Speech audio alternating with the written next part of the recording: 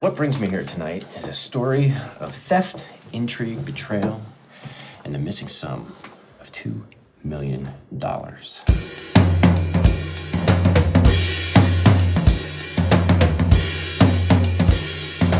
This gang of three, they robbed the bank, but their exit didn't go as planned. After two of the people were killed and one was pinched, that money has never been recovered. You think he found it? The money? No.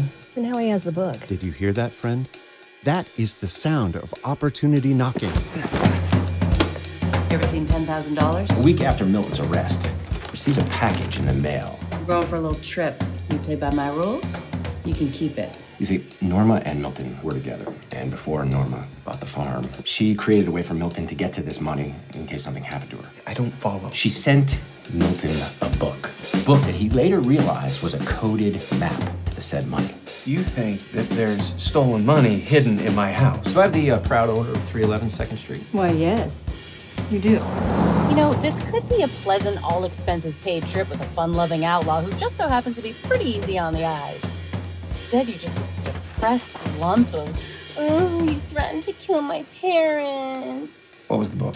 Oh, you mean the title? 6 Dynamic Laws for Success in Life, Love, and Money. It was a self-help book from the 60s. It was a stupid book. Actually, it was a pretty good book. It kind of changed my life.